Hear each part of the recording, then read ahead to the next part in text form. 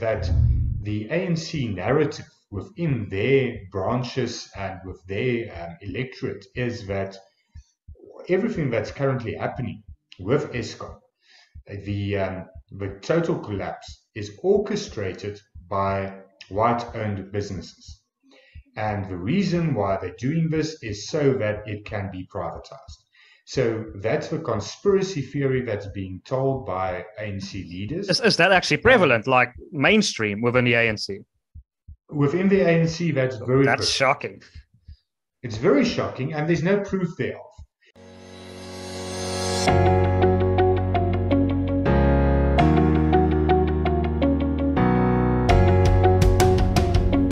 Wouter Wessels is a member of the National Assembly of South Africa, representing the Free State, Vrystaat, the Cheetahs. Wouter, welcome to the show. Thank you, Donald. Thank you for having me. Wouter, did you study anything? I couldn't find anything online that you studied anything. Did you go poof, smack bang from high school into politics? I studied a lot of things. I actually started with medicine at the University of the Free State. I didn't complete that. I started a business then. I was in marketing and corporate clothing and those type of things, branding. And I studied a lot of other subjects, a few law subjects, media, marketing, those type of things. But then I became full-time involved in politics. Worked in Bloemfontein at a district municipality as the party's liaison officer. Moved then to the office of the then leader of the party, Pieter Mulder, when he was the Deputy Minister of Agriculture. Worked there until I was elected member of the provincial legislature in the Free State. And I was then elected to Parliament in 2017, where I've been up until now. You replaced Pieter Mulder's seat. There wasn't an election in 2017. You replaced Pieter Mulder. Yeah, that's correct. I was internally elected. Yeah, that's correct. Yeah. Interesting.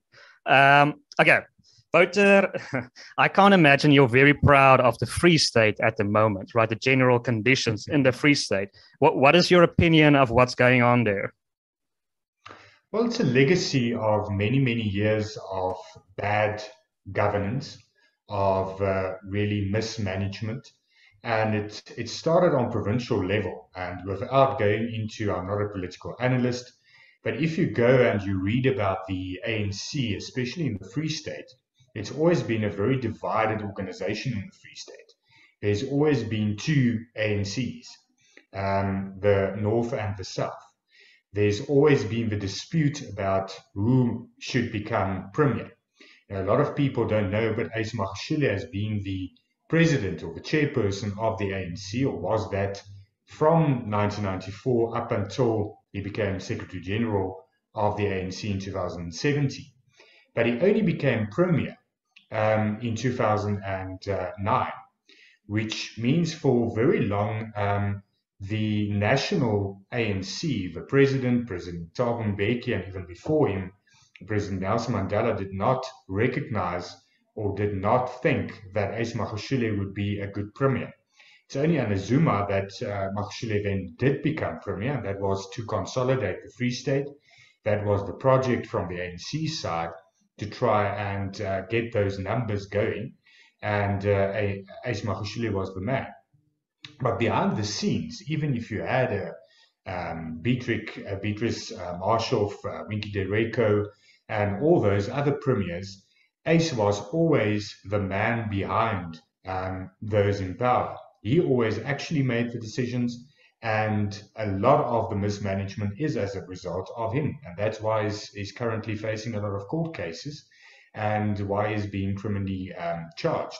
Municipalities are mismanaged, and that's where the whole service delivery dilemma started, is people were are appointed based on political affiliation, and not only on political affiliation towards the ANC, but once again, that's why I took the term towards those factions within the ANC in the Free State. So now it's faction against faction, it's political violence, it's really, the Free State is a boiling pot of what was happening and is happening within the ANC, and it started in the Free State before it started in other places. And that is why there's such instability. If you look at Mangaung Metro, um, it's the worst run metro in the country.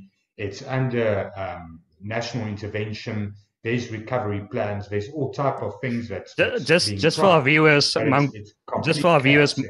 Yeah. Mangaung is obviously Bloemfontein. That's correct. Sorry, go on. No.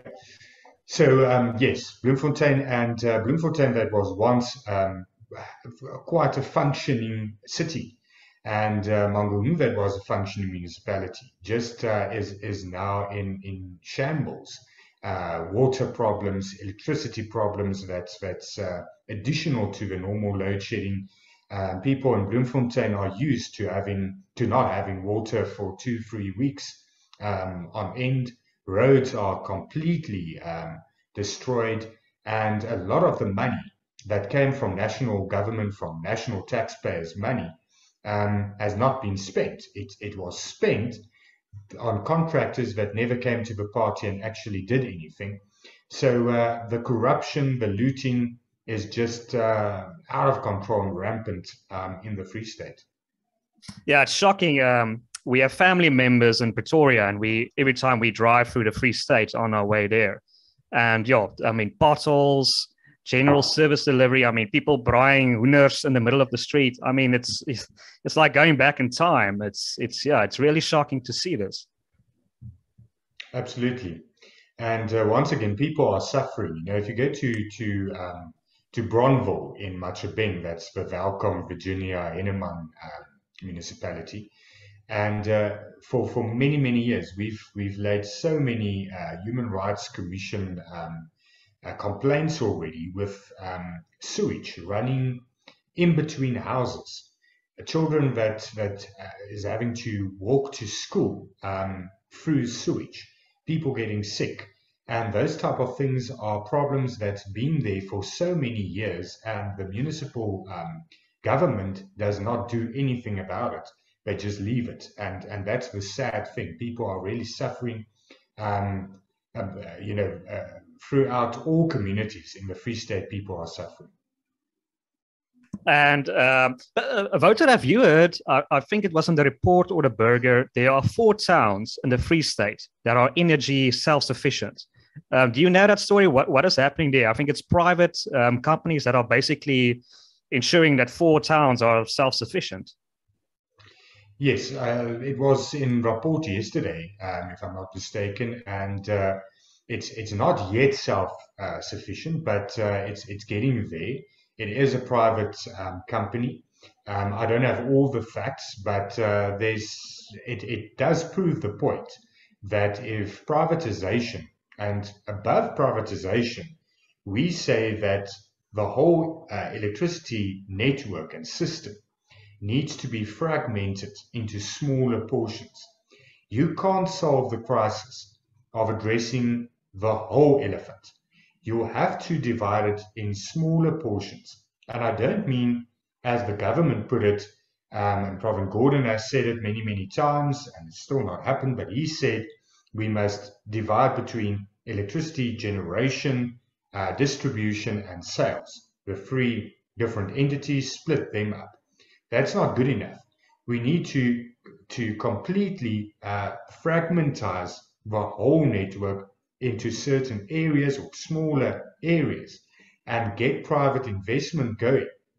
As these 4 towns are an example of where they are getting at, this can be the solution, because then you have private businesses and private companies and privatization that can take place in that area of that fragment. To try and privatize the whole Eskom now won't solve the problem, and you'll just be left with the exact same challenges as Eskom is facing currently. What do you think of the suggestion to put Eskom under Gwede Mantashe's portfolio, moving it to energy? I think that's the plan. It won't solve anything. The fact of the matter is that, well, we do also we also agree with the notion that the Department of Public Enterprises is an unnecessary department. It was actually established prior to 1994 to privatize, to get all the state-owned entities privatized. That was the reason for the department's why it was established. But that's not what happened. Obviously, after 1994, it became a department on its own, with its own budget, a lot of money being spent, and state-owned entities just completely collapsing under that department. But if we take an example of South African Airways, at a stage, I can't exactly remember when, I think it was in 2016 or 17, SAA was moved from public enterprises to the National Treasury to see if that won't solve the problem. Exactly as now the thinking is with Eskom, because SAA was then also completely collapsed, and we all know what happened with SAA then later on. But that didn't help anything. Treasury was then under, I think it was Minister Nene, and it was Minister Gordon, and nothing actually changed, with them being the political heads of SAA. So that's not where the solution lies. Once again, we need to decentralize, and there's a lot of small steps that needs to be taken. A lot of it is not politically, or the political will is absent from the governing party's side to do that, because it's not popular to move away from the ideology of the state that needs to own everything. Is very unpopular within the ANC. And we also know what's currently happening is that the ANC narrative within their branches and with their electorate is that everything that's currently happening with Eskom, the total collapse, is orchestrated by white-owned businesses. And the reason why they're doing this is so that it can be privatized. So that's the conspiracy theory that's being told by ANC leaders. Is that actually prevalent, like mainstream within the ANC? Within the ANC, that's very That's shocking. It's very shocking, and there's no proof thereof. There's no substance in any of those theories, but that is where our dilemma lies. To carry on doing the same thing over and over again won't bear any different results. We need a change in our whole thinking with regards to the electricity provider. But there's long-term ideological things that will need to happen, but there's also short-term things, like why is it that some of our neighboring countries that's also clients of Eskom, like Nampower, are not subjected to load shedding? It can't be that I am a client and you are a client, and the viewers out there are clients of Eskom, be it through an intermediary like City Power or whatever, but they clients of Eskom, they are subjected to load shedding and load reduction.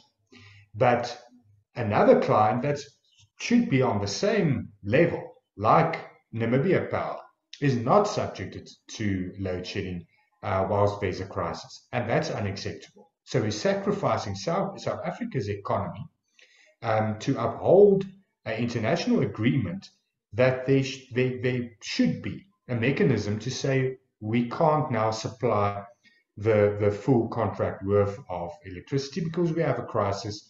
And I think that's common international law that can be practiced there, and contract law. And Eskom does not have the will to do that at this stage. And South Africa's government does not have the will to do this because we don't want to upset our neighboring countries. And there's a lot of other things. One of the very shocking things that a lot of people don't know is that there are currently functioning power stations that are being decommissioned. Kumati has already been completely decommissioned. Hendrina power station has 10 units. Of that 10 units, currently only 6 are functioning. 4 has been turned off already. The plan is to turn another one off by March 2023, and then by 2025 having the complete plant decommissioned. Why? Because of the Paris Climate Change Agreement to move away from coal. Now, it's all very nice to say we should limit our carbon emissions and so forth. But whilst we have an energy crisis, the economy is suffering, food security is at risk, people are losing their jobs and their livelihoods, people are literally dying because of load reduction in a lot of cases, because of hospitals and so forth. Now, whilst you're in that crisis, you can't say, let's do this very nice thing that's expected of us through the ratified Paris Agreement. There's no sanctions that will be brought against us if we were to say, let's for now stop with the decommissioning of coal plants, let's just get energy going, let's have these functioning power plants on full capacity whilst we try to get alternatives and get new plants going, get upgrading, get Medupi functioning and Gosili functioning and all those type of things. Let's just get Endrina, which is there to produce the power that it can. And that's the type of short-term things that we are demanding government to do at this stage. Who do you think is driving this in South Africa? Do you think it's, what's her name, Barbara Creecy, from the Ministry of whatever, she's the Minister of Climate Change or something like that? Do you think she's driving this? Yeah, she's environmental affairs. I think her department plays a role. You must remember that President Ramaphosa was also there last year, also shaking the world leaders' hands and saying we are going to do this. There is money that comes with this, sticking to the agreement, but that money is, in our view, a drop in the ocean of this crisis. It's not going to solve the problem, and we believe that there is some negotiating power to say we are going to switch over, but we are actually delaying the adherence to this agreement by currently having an energy crisis. Just switching off those power plants does not make us what do they call it? It's a just clean energy project, and being just means also being just towards the people of South Africa, having electricity to provide in the needs of South Africans, and then also having the economy going so that we can switch over to renewable energy in a 10-20 year project. But it's not going to happen overnight. The 8 billion or whatever we get from certain first world countries in terms of this agreement is not going to allow us to solve the energy problem and to switch over to renewable energy.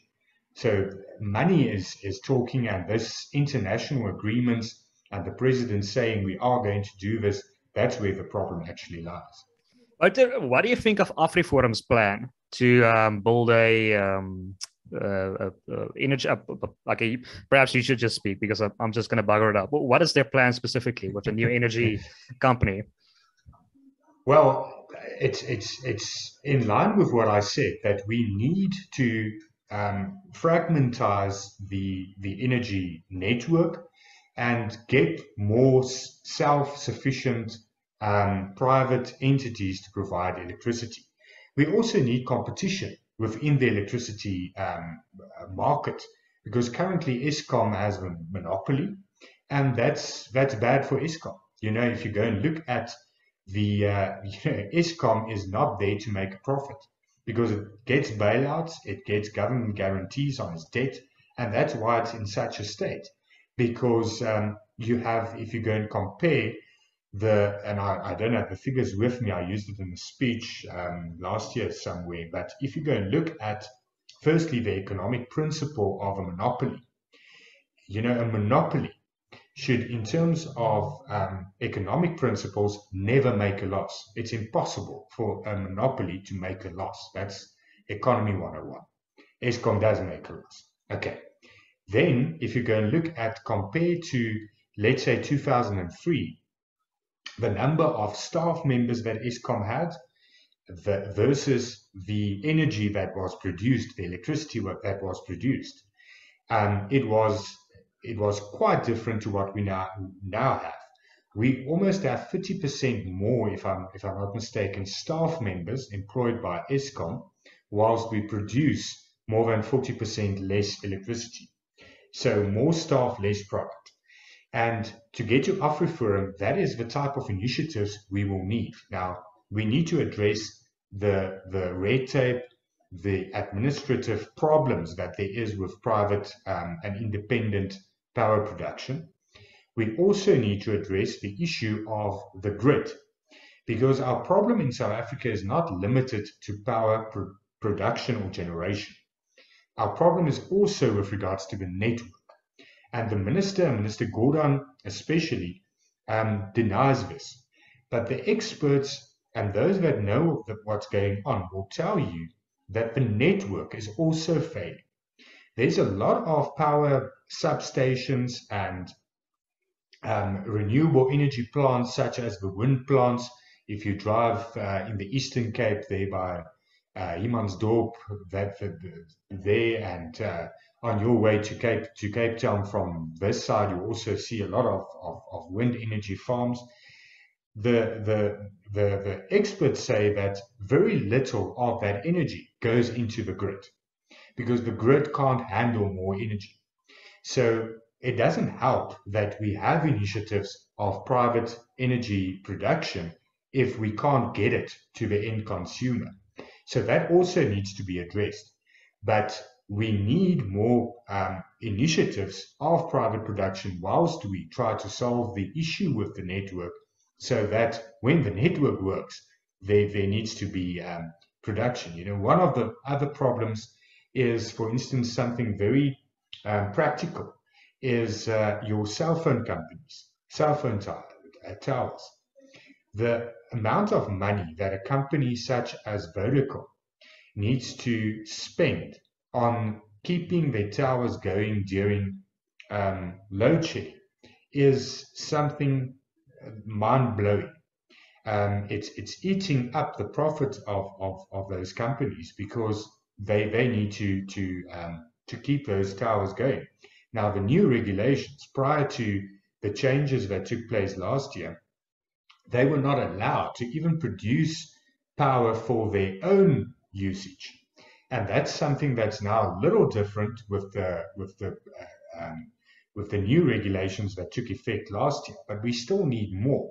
And actually, whilst we're in this crisis, there should be no limit. Why is there a limit being placed on the amount of megawatts or whatever that a private company or private producer can generate? Those regulations should completely be scrapped. Let someone, if there's a big company such as Vodacom or AfriForum in some type of form, who wants to generate electricity and sell it to whatever their own usage or wherever, let them do that, because we have a crisis. Now you also have talks of government, and especially municipalities, that want to tax and place some kind of penalty or tariff on consumers installing solar energy. So if I put solar energy on my house, I have to now pay the municipality or Eskom because I'm using solar energy. By the way, this type of thinking must stop. Wouter, how is that legal? Because I mean, you're getting the energy from the sun. How is that even legal? I mean, it isn't like taxing water, like taking water from the sky. How is that even legal? No, exactly. So Eskom, and that started in 2008. You would remember in 2008, Eskom started saying, please use less electricity. So they encouraged their consumers, their clients, to use less electricity because they didn't have the capacity. From 2008 up until now, they haven't really done anything to actually solve the problem. Actually, it became worse because of contracts and tenders and state capture and appointments at Eskom that was a complete that conducive to criminal activity, and left us with the situation we are in. But that being as it may, they want to tell you, don't use electricity. We need to limit electricity usage, but you're also not allowed to do your own thing, to put up solar panels, because then we have to we are losing a revenue. So it's a complete mess. The other thing, what we are saying is, people that do go off the grid, that install solar geysers, solar systems, and what else, should be subsidized. One of the suggestions that we are making, plans we are putting on the table, is to make it zero VAT, so that you don't pay VAT on those type of products. 15%, you actually save 15% to a large extent. The other way is that you get subsidized on your income or your company tax. But there's a lot of administrative problems, so the easiest is to say make it zero VAT rated. But government wants to do the opposite, as I've said. But we and a lot of civil organizations are pushing the agenda to say, if you go and look at other countries that have had an energy shortage, such as India, for instance, they started subsidizing people to get off the grid. Rather do that than penalize someone for getting off the grid. Yeah, absolutely. But I mean, we can have all the solutions as long as the ANC is in control. Things are not going to change quickly. But okay, Wouter, pivoting, you seem like you're the strategy guy of the Vryheidsfront Plus. Were you surprised in 2019 with the election result? Was the Vryheidsfront Plus generally surprised with the election result in 2019? We weren't surprised. We throughout our research and also the results of by-elections let me start with 2016 actually. The municipal elections in 2016 already showed that there was a turn towards us, that our strategy is working, and that we are winning the confidence of the electorate. So we already did very much better in 2016. And since then, up until 2019 in by-elections, we showed a lot of growth in support, and our research showed that we would do much better. Obviously, there was some surprises, such as getting a provincial, national, regional member of parliament from the Western Cape. We didn't predict that. We didn't predict two NCOP members. So that was a surprise. But that we would do better, we knew. We knew that it's needed in South African politics to have a party that's steadfast in its policies. And that is what we've been. We've never changed our policy directives. The way that we communicate, we adapted, but we stuck to what our founding principles are: good values, values people could associate with, and being steadfast. And I think that was the recipe of success. And also in 2021, during the municipal elections, that growth was continued. Do you think Peter Mulder joining Jacob Zuma's cabinet, do you think that damaged the brand of the party? It's a difficult question. As I said, I was in his office. I worked in the Department of Agriculture in his office as Deputy Minister. But yes, it was a very difficult decision to take. In 2009, we were confronted with the issue, and let me also say, the research, not only our internal research, but research from Ipsos and a lot of other organizations showed that we would do very well in 2009 in those elections. And then all of a sudden, the Jacob Zuma court case and the prosecution that was then dropped happened. And it was less than 2 months before the election, if I remember correctly. And I remember I was still a junior member, obviously, and I was doing door-to-door canvassing. And before lunch and after lunch, there was a complete change in how people spoke to me and how people accepted me and accepted the Freedom Front Plus. And we didn't do very well. We kept our positions to a large extent. I think we lost 2 members of provincial legislatures in that election, but we kept our representation in the National Assembly. But we didn't really grow as we should have. Sorry, Wouter, some context. Why is it important that Zuma won or lost this court case? Why was that important to the Vryheidsfront? Yeah, let me say why. The DA did very well in being there, and Helen Zille did it very well to change their election campaign overnight in a Stop Zuma campaign. And a lot of people that considered us and was on their way to vote for us changed their vote again and said, let's borrow our vote to the Democratic Alliance in this election because they can stop Zuma. They are the only one that's big enough to win the ANC and stop Zuma from becoming president. Now, it didn't happen. The DA didn't get near enough to win the ANC, but we lost a lot of support. If you read Helen Zille's autobiography as well, there's a part that she writes about in 2009, their polling showed that they're losing a lot of support towards the Freedom Front Plus, and they changed also their strategy to go to Afrikaner voters, especially going back to their traditional electorate, leaving the ANC voter and focusing on the Freedom Front Plus voter. She went on a road show from Kroonstad to Bloemfontein, flipped pannenkoeken at the Bloemfontein Skou and did all those type of things. But anyway, so we lost support. We knew that we are in a difficult position. We didn't get the number of votes we should have, and we were fighting for survival. And a decision was taken. We have this offer on the table. We also don't think Zuma is the best president for the country, but he's the president now. Do you sit on the, and we weren't near, remember in 2009, the ANC did very, very well, and much better than a lot of commentators and a lot of analysts expected. And the question was, how can we serve our electorate and play an active part?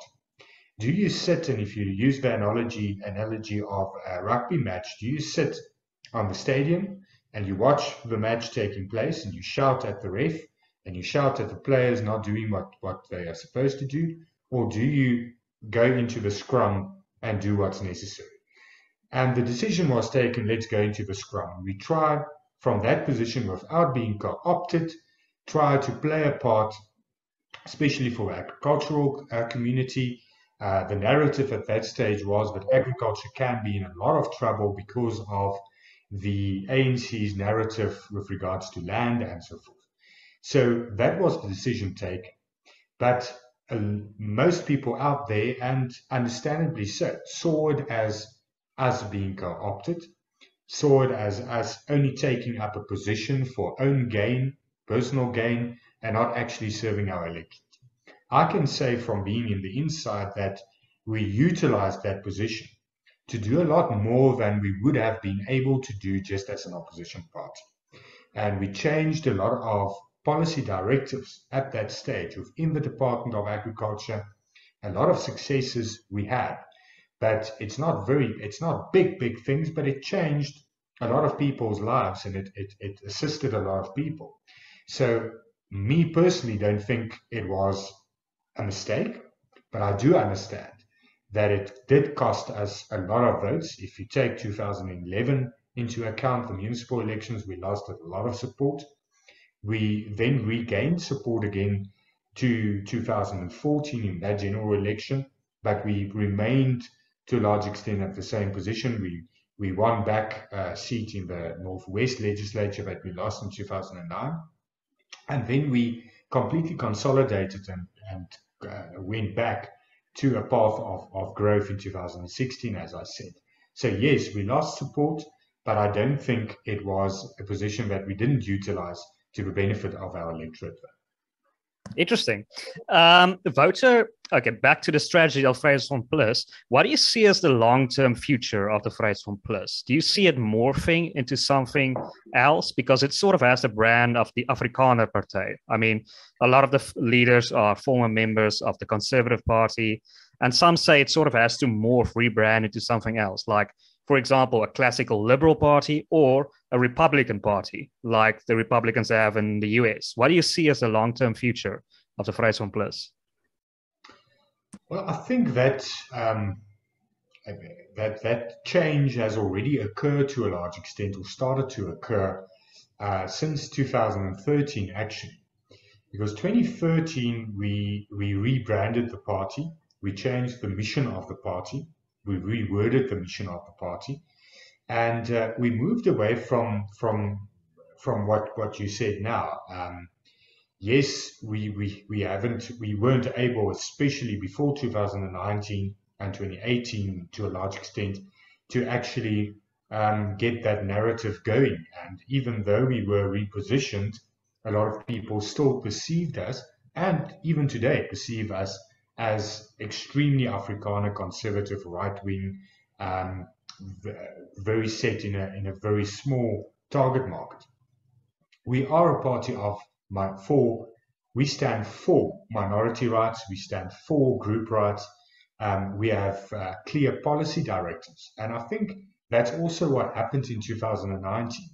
A lot of people from various communities voted for us and said, we don't agree with everything you stand for, but we do agree with this, for instance, on affirmative action. We agree with your policy on education. We agree with your policy on whatever.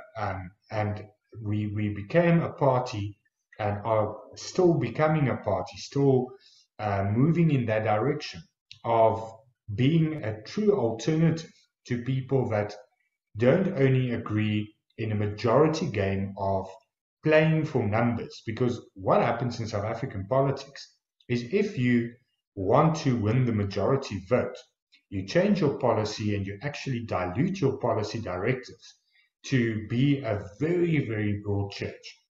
We are not a narrow or small church, but we are a party that has specific policy directives, and we don't change that to just become a broad church that loses any actual leverage as a political party. I believe coalitions will be the future of South Africa. It's currently very unstable. A lot of the permutations that it took on after the 2021 local government election, because of how it played out. And a lot of them are unstable. But I do believe that as we mature as a democracy, that will be the long-term solution to South Africa, is coalition governments, hung parliament, hung councils, where there's no outright winner. And then the Freedom Front Plus is a party that can play, and does play, a very significant role to serve our electorate in those type of governments, to say, we will go with you, we will vote for this budget, but then you have to implement one or two of this policy that our electorate voted for. And why that's important is, if you vote for a party that doesn't actually have a clear policy, what do they demand within? What do they negotiate on in a coalition? They don't. They negotiate for positions. We don't. We don't want positions in government. We want to actually serve our electorate and forward the policies that they voted for, the mandate that they gave us. And that's why policy politics are important. You mentioned classical Democrats and those type of directions. At the end of the day, I think, you can analyze a lot of parties. You can analyze the Freedom Front Plus and say we are more classical Democrats than the DA are currently. You can say we are conservative, right-wing, whatever. There's so many perspectives. There's so many labels. There's so many political science, blah, blah, that doesn't actually serve the electorate. At the end of the day, it's about what you stand for, what you promise your electorate in terms of policies, and being steadfast in those policies, and values. The values that make that Freedom Front Plus stand for have never changed, and those values are values that people do associate with, and that I believe that is why people voted for us in 2019 and once again in 2021.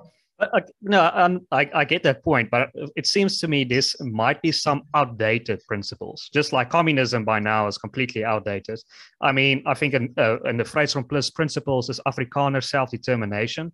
Isn't that something that should be let go? I mean, it smacks of a return to apartheid. Shouldn't we rather talk about federalism or Cape independence and rather push that to the side? What we reworded the mission, that was the principle that we started off with in 1994, and there's a whole reason. Obviously, the party started for a particular reason, but as we changed and grew, we the policy is self-determination for all groups in South Africa. We believe that all groups do have the right to self-determination. Self-determination does not necessarily mean a territory and being completely separatist.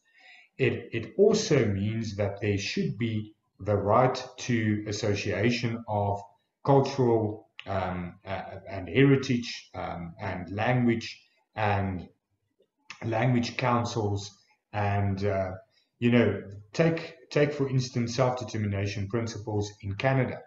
It does not mean that if you stay in Quebec that you have some conclave or whatever for French-speaking Canadians. But on your tax return, you mark that you want your tax money to go to a French school or to an English school. That's your choice. And you can be English speaking and you want to go, you have your tax money or portion of it go to French schools or the other way around. It's your choice. So it's very different from apartheid. It's very different from all those type of narratives. It's about having the freedom to choose and be self-sustainable in what you choose as part of a group. If you say, I'm an individual, I don't want to associate with any cultural group or any language or any whatever, then it's your choice. That should be your freedom of choice. If you say, I am an Afrikaner, or I am a Xhosa, or I am a Zulu, or I am a Nam, or I am a Khoi, then you need to have the freedom to associate with structures, to have mother tongue education, and to further that.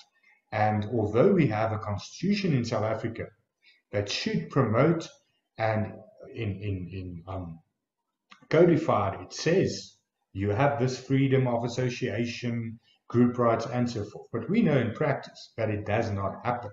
We actually are on the if you go and look internationally, we are on the very low end of those actual internationally recognized practices of freedom of association and actual self-determination. That's a modern concept around the world, and that's actually the modern democratic principles that should be installed in South Africa. A lot of solutions in South Africa lies within that freedom and that self-determination, and people having that freedom to actually say, I may be self-sufficient, self-reliant, I can associate where I will and where I want, I can assist where I want, and I can build and also not be disrespected with regards to my own heritage and my own culture, but live in a South Africa where there's a multitude of different cultures and different heritages. Yeah, no, that makes sense. Yeah, perhaps someone should update the membership form because there's still written Afrikaner self-determination, the recent one that I saw, instead of the general self-determination that I think a lot of South Africans would support. Okay, but Wouter, what's going on with the CFO in Tshwane? What's the story there? Because the story I heard is that the DA basically kept an ANC cadre, the CFO of Tshwane, and did nothing against this person. What is the story there?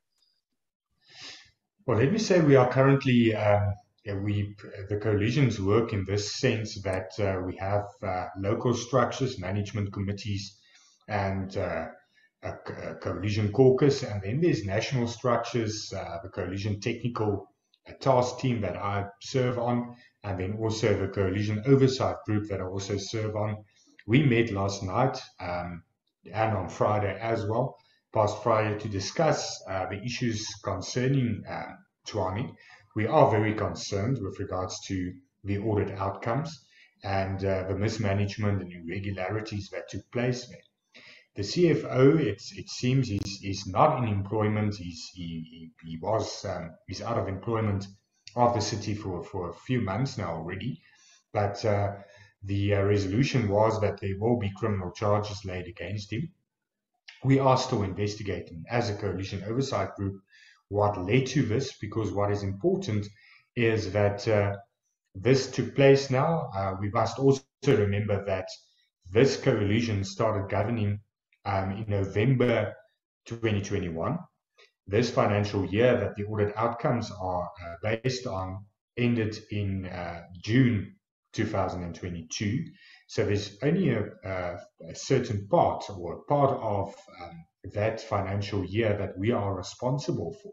Regardless of that, there needs to be consequences for the administration that allowed this to happen, but also for the political heads that were there or are there that allowed this to happen. So the difference between an ANC-run municipality where the audit outcomes have been adverse for 2-3 decades and nothing happens, is that this coalition government feels very strongly about clean government, and when these type of things do happen, consequence management is very important, and the Freedom Front Plus, as part of that coalition, is very clear and frank about it, that consequences, no matter who it is, for political leadership and administration needs to occur. So that's currently but I mean, Wouter, didn't he work for an ANC ran municipality before this? I mean, why didn't the DA get rid of him when they took over? I mean, how could they have trusted this person? We are still gathering those facts. The problem with, and that's when you take over a government, when you take over a municipality, you can't just get rid of all the staff members. There's contracts, there's labor laws, there's all kinds of things in place. And it's not that easy. Most of the municipalities that we took over in 2021, it's not a situation where you can just snap your fingers and you can appoint new staff members. And that's one of the biggest dilemmas that we sit with, that cadres were employed. In a lot of cases, those officials were not appointed on merit. They're not the best people for the jobs. They were appointed due to their ANC affiliation, and now you're stuck with them. And you need to go through labor law and so forth to get rid of them. And you can't just get rid of them because they were appointed by the ANC. They have to transgress. You have to prove the transgression and all of that, disciplinary hearings. All the contract needs to run out. A lot of these senior managers, senior officials are on 5-year term contracts. But unfortunately, those 5 years do not run with a political term. So there's always an overlap, and usually there's quite a significant overlap, that a whole term you can go, almost a whole term you can go with the previous term's appointment, and that makes it extremely difficult. What is your general opinion of the Vryheidsfront Plus in Gauteng and the leadership of Jaco Mulder? Do you think they're doing a good job? We are doing very good in Gauteng, I believe. I believe we are making inroads, and Jaco and his team is working very hard to really there where we are in government in 3 metros at this stage, and where we are in government in Mogale City, actually really trying to do very well, work very hard to also serve our electorate, not only be in those positions, but make a difference. So Gauteng, especially, and the Western Cape as well, have a different dynamic because we're in government. We're not only an opposition party, but we're in government, and they do very well with regards to that. I think if you go and look at the growth that we've experienced since 2016 in Gauteng, and especially in Tshwane, then that is where the most of our voters come from, and where we showed the most growth, and we are doing a lot to serve Gauteng, because we also believe that if Gauteng falls out of the hands of the ANC, that is a big step closer to getting rid of the ANC completely. You mentioned it earlier. The only way to actually solve any of these problems, to solve the energy crisis, is to get rid of the ANC. And if we get rid of the ANC and we form a coalition government, a responsible government in Gauteng, the next step will be nationally, and that is what we are working towards. Wouter, my last question to you is, I see we're running out of time. I think the Vryheidsfront initiated high treason charges against Julius Malema. What is the story there, and what's the update there? Well, we did it twofold. We laid a complaint with the Human Rights Commission.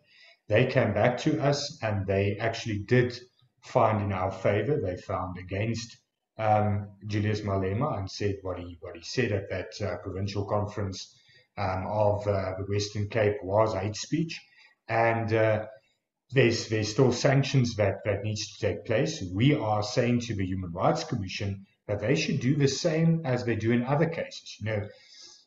They took Steve Hofmeyr to the Equality Court. They should now do the same with Julius Malema. It doesn't help they only find that it constitutes hate speech, but they should now prosecute. They should go to the Equality Court and follow the legal route. We also laid a criminal complaint, secondly, against him for high treason, amongst other transgressions, criminal transgressions, and we are still awaiting feedback.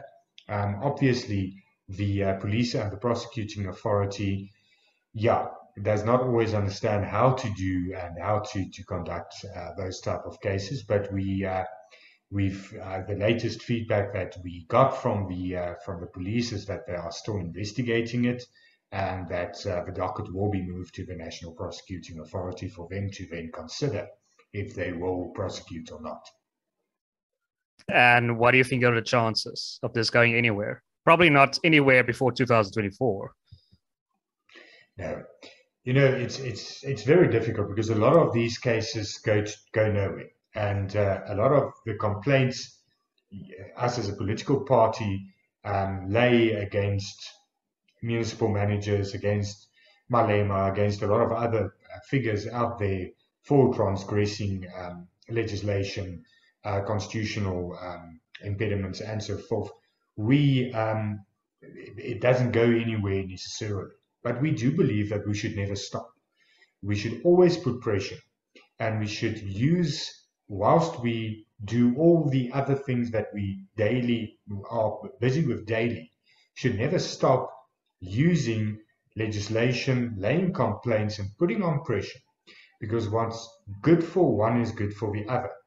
The rule of law should apply to everybody, and we can't just sit back and say it's not going to help anything, it's going to go nowhere, so we're not going to do it.